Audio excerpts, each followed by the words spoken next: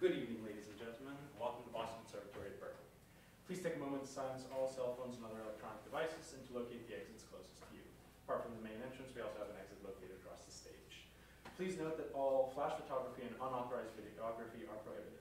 Thank you for your cooperation. We hope you enjoy the show.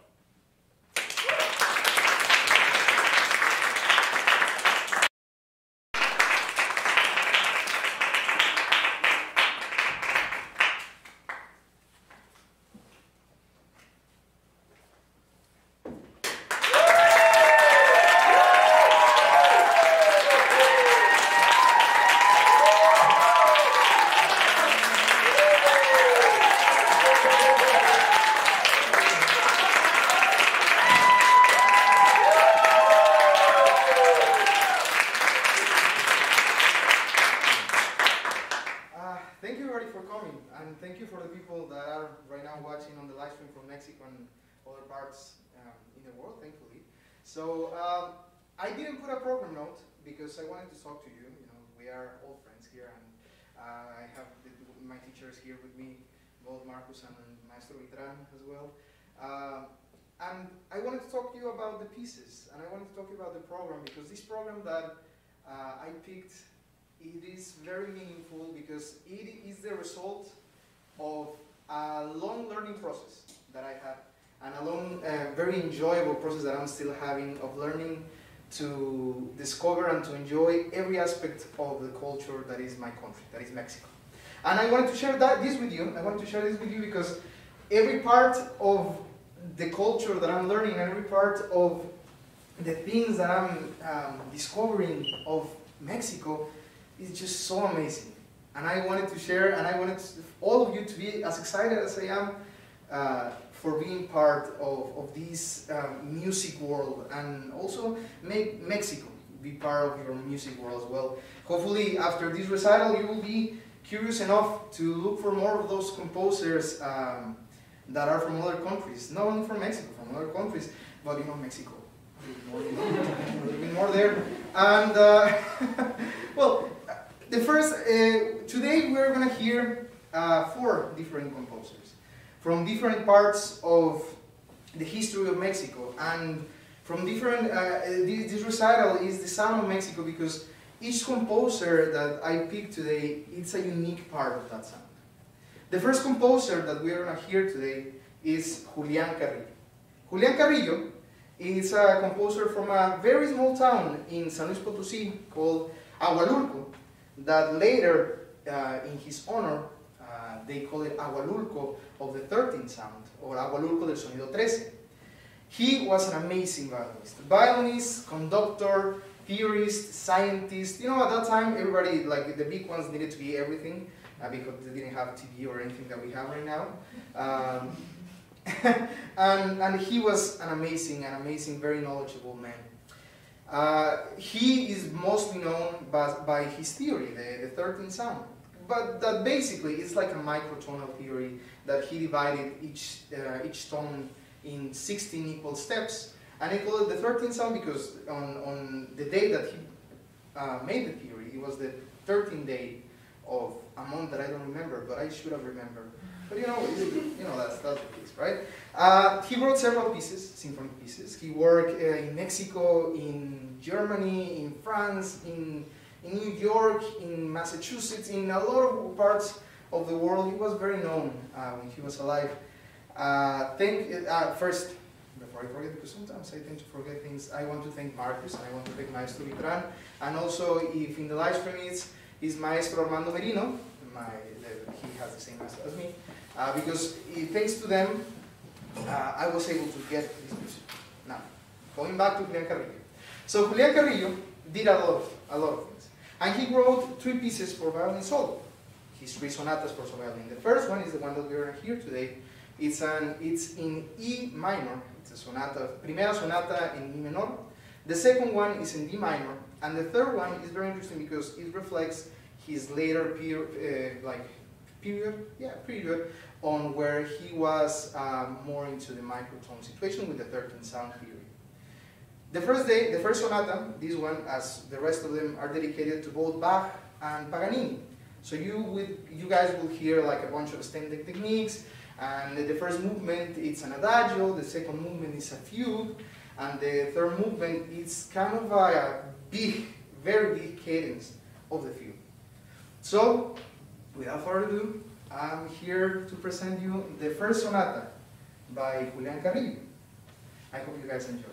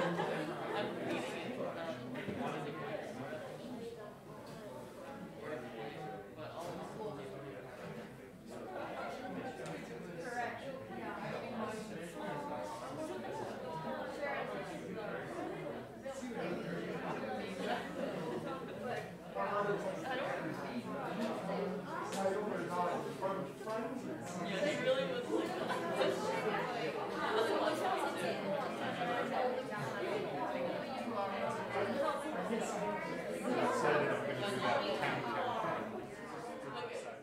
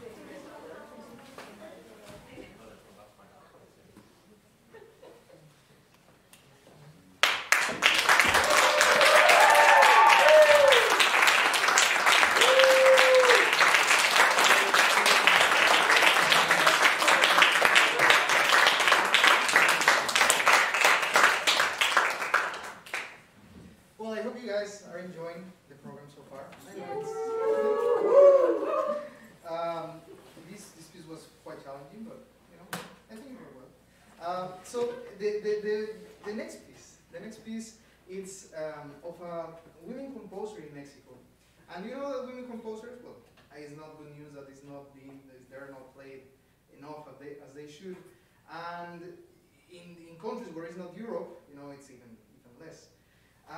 But the women in Mexico have done incredible history. It's just mind-blowing how much things have given to the culture in our country.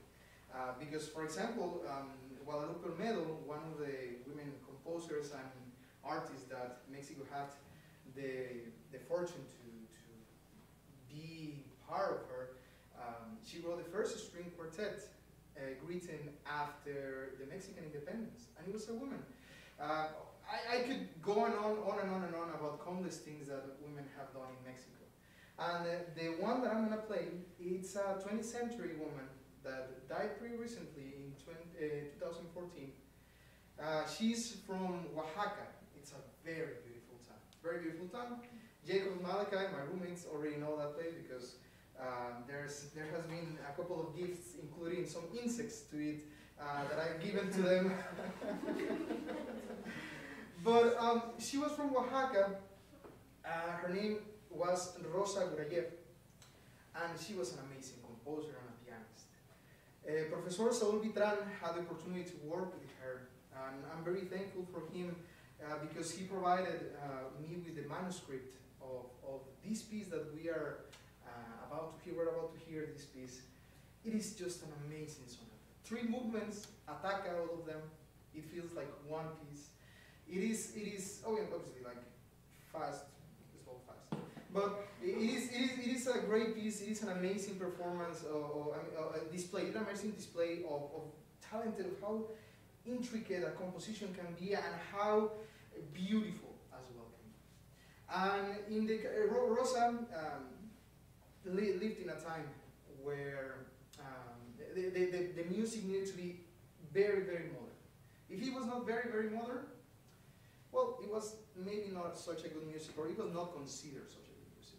But she, according to Professor Vitran, she was a very romantic woman on her style, and she managed to mix both styles, the romantic one and the more contemporary, more experimental, like language, in her music.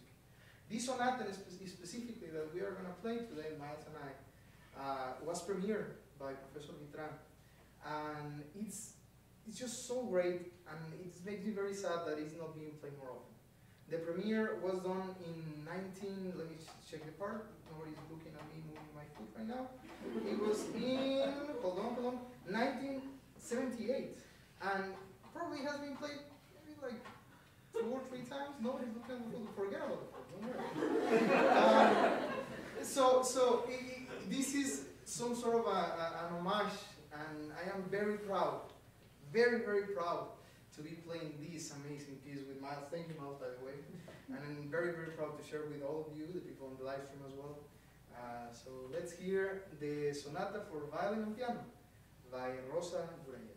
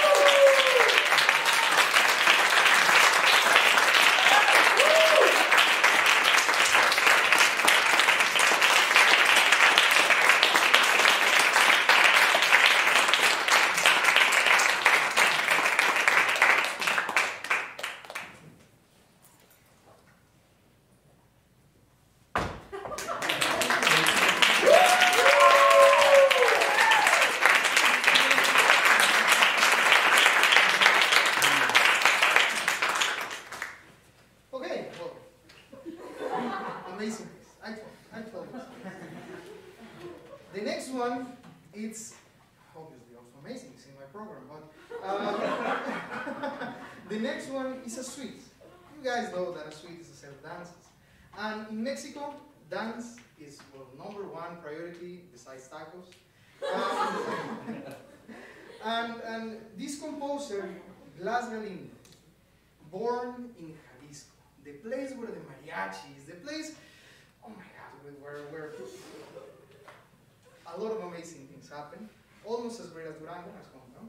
But this place saw Blas Galindo born in a town where he only knew mariachi music. He only knew this traditional dance music. Well, besides mariachi, he knew the sones and a lot of different dances that in his hometown they used to play and dance.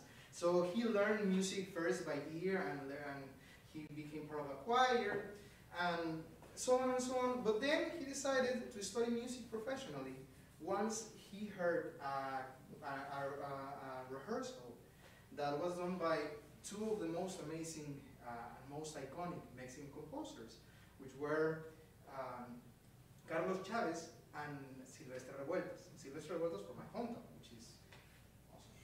But when he saw that, he thought to himself, this is what I'm going to dedicate myself. So he became part of this movement called nationalism, Mexican nationalism. And his music is basically that. It sounds Mexico. This program is going to end today with this piece, and with this piece, Flavor of Mexico. So I will hope that you guys enjoy it, and I'm very thankful again to Marcus, to Professor Saul, to Professor Armando Merino on the live stream, to Miles, to all of you, my friends, and to my family and my friends in Mexico as well, for joining me today in this recital. I hope that once you get out of these doors, you will be more inclined to look more music besides the standard repertoire, and to be able to enjoy all the other genres of this amazing art of music. So this is Suite para violín y piano, or Suite for violin and piano, you know, the translation is not very hard, by Blas Galindo. I hope you guys enjoy.